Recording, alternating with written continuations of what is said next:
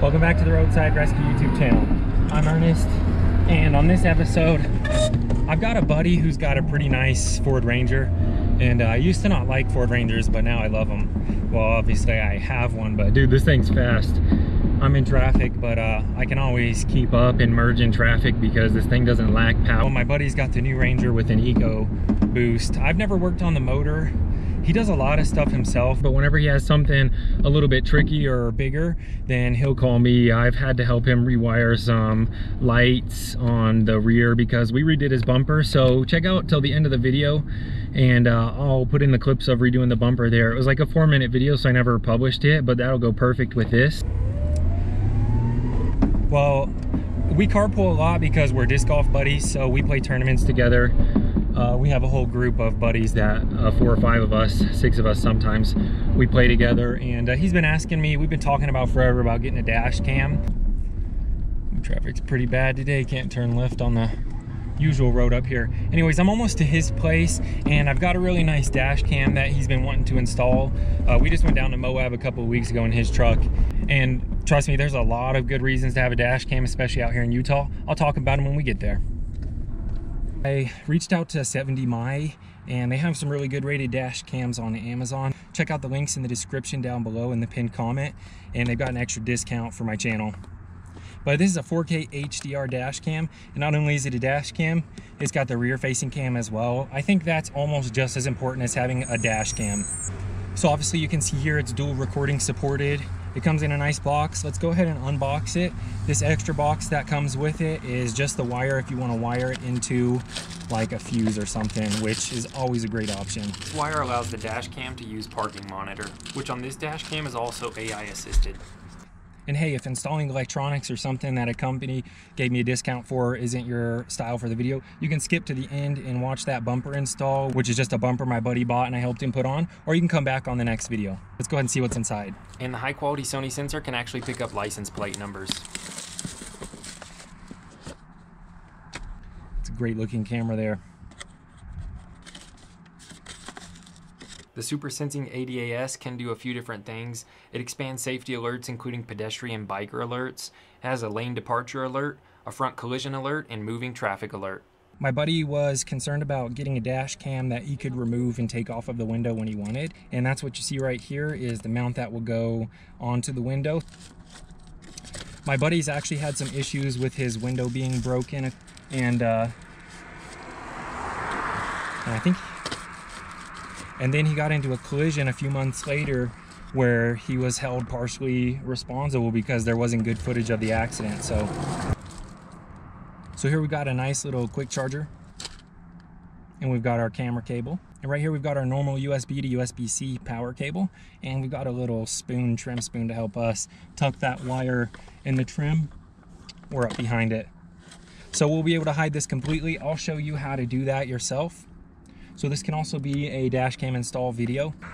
And what's impressive is the large screen on this dash cam. Let's go ahead and get it set up and I'll show you better. All right, so I actually opened up the manual to go ahead and read that. And I forgot that we're obviously gonna have some static film sheets to put on the windshield, so that can be removed whenever we want. And we've got one for the front and for the back, so people often overlook that step whenever they're installing a dash cam, but it's super easy.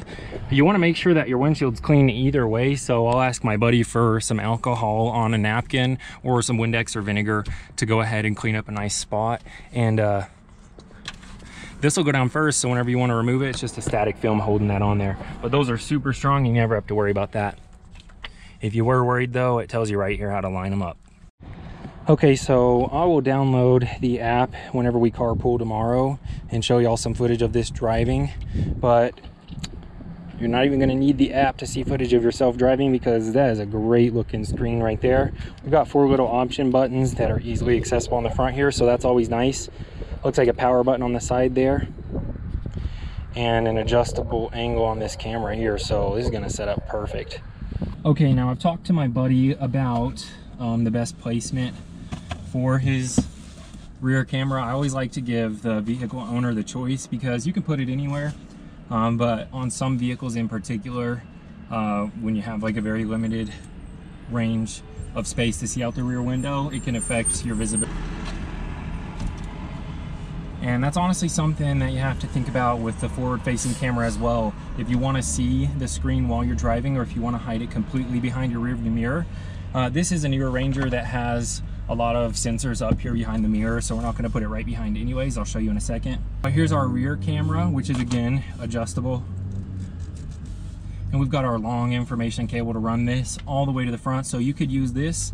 This looks like it's about 10 feet on a pretty decent size SUV. On this Ranger though, we're not going to need that much, so I'm probably going to do my classic hideaway in the back pillars. There's usually a lot of space, usually some airbags, so I'll try and tuck it behind the airbag, not in front of the airbag, but we'll get to that whenever we get there.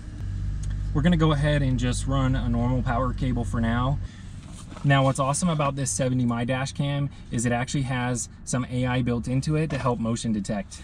Okay, let's go ahead and clean the front windshield, and the most challenging part of this is going to be hiding the wire and running it up past this weather stripping here. That's the most fun part to me, and it usually takes 10 minutes at the end. So first thing I'm going to do is pick the spot up here, and we'll go ahead and get this dash cam mounted up.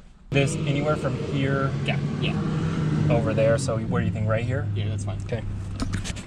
All right, so my buddy, something else that's important, and I'll show you once we set it up. My buddy always uses a windshield protector, a sun protector up in his windshield, and he needed a dash cam that was nice and skinny to fit behind that. So another good thing about this dash cam is how flush that's gonna sit up there, and I'll show you once we get this mounted up. But out of both places, we were thinking about putting on either side of this. We think over here, just past the windshield where that screen's gonna be visible, is the best spot. So I've got some alcohol on this, might be mostly dried up by now, but oh, there we go. We'll just make sure that there's no dust or debris or oil on that windshield so the static film sticks. And then we'll stick that film on, and that looks great and dry already.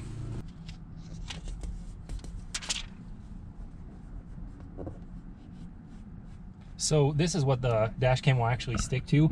If you ever want to remove this, then it makes it easy. You're not actually gluing anything to the windshield, and those will hold it on just fine. Then you want to be careful of is not installing the mount, and look how small that is upside down. We've chosen a good spot right here, and let's go ahead and just get our double-sided foam glue on there. Let's power this thing on and make sure that looks level to the horizon before I glue that on there.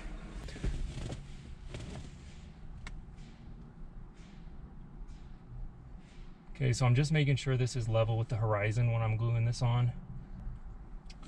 That way you don't get a weird angle. Look how level that is, that's perfect.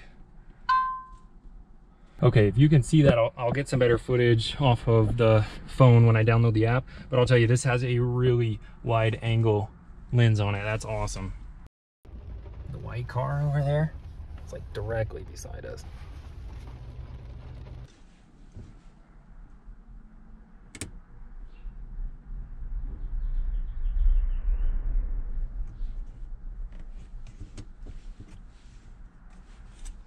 And then angle that down over the bed just a little, and let's go ahead and run that wire. That's gonna be fun. Okay, and it's nice that this dash cam also comes with its own trim tool, so you can install it. Right here I think it's going to be easy to pop off of the clips, probably somewhere around here, and then if I tuck that wire up here, it won't be in the way of the airbags is what I'm thinking. If there is an airbag back here, I'll find out. I'll pull on that in a minute. But there's going to be plenty of extra cable here, so let me start in the front and bring all the slack to the back. Slack to the back.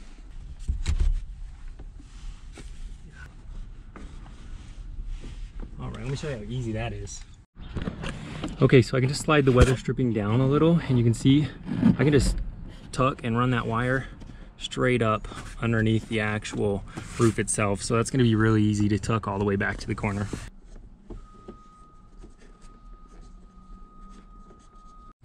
Okay, there's plenty of room inside there to hide the wire, so that's where I'm going to do it. And I've just got to watch out for this one clip. Here we go, that's gonna tuck right behind our clip here, and we're done. No, I'm not, I gotta finish the front. Okay, so the final result, I've run the power wire, just zip tied it out of the way, up the column here, behind there, And we got power and signal just going up out of the way from everything.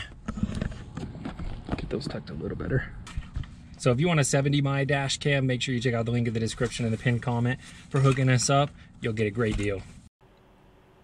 Well, the app is super easy to use. As you can tell, it obviously keeps your location and speed and all that important information for if you ever need it. So here's a look at the app, and that rear camera looks just as good as the front-facing camera, and it's just as important. And here's what it looks like driving at night. It's also just as clear. Welcome back to the Roadside Rescue YouTube channel. I'm Ernest, and it's kind of a rainy day today.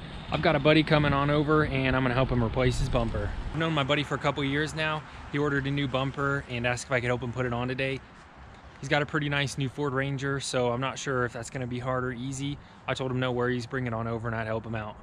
So that being said, all I know is he's got a nice bumper that he got on a bit of a sale. So let's see it when he gets here, and let's see how long it takes.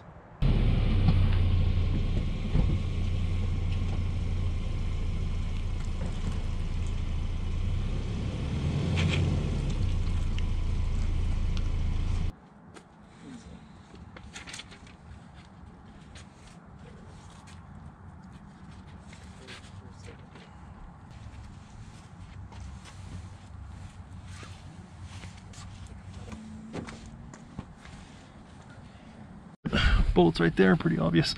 Okay, the bumper's gonna come out with 2 of these on each side. I'm just gonna make sure, Pretty simple. yeah, all the wires are off, so. Couple right there. Same thing over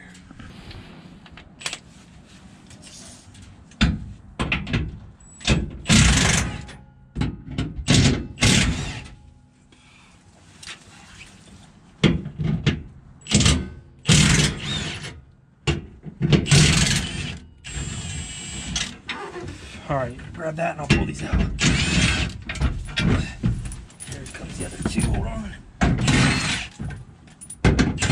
All right. Nice, dude. Easy. Pull these on this side. All right, let's come down this way and right there. Try and hold that. Look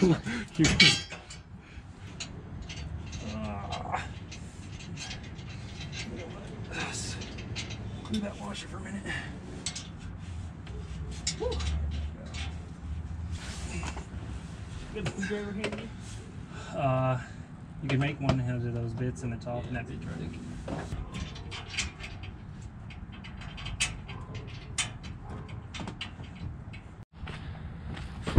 Okay, so here's the bumper. Let me show you how everything went. No original holes to reinstall stuff, so these connectors, so we zip tied this out of the way. I had to separate the wiring harness to get these to reach, and I rewrapped it, left that corner there open. Same thing with right here. All right, well, I didn't realize the GoPro died. It ran out of battery. But at least you got to see the bumper installed. It looks super awesome. I think the coolest part is the license plate flips up and then the hitch is behind there. He doesn't have a hitch. We might put one on one day. But I would expect that job to take about an hour and a half after all the tiny little adjustments you have to do to get it lined up perfectly flat and all the gaps looking right side to side, which we did. You're also gonna have to just deal with that wiring harness a little bit. That's gonna take some time. So about an hour and a half, 2 hours max. That's exactly what I was thinking. If you like this video, make sure you're subscribed. You can donate the links in the description or leave a nice comment down below and check out this video next. I'll see you there. That's a job well done.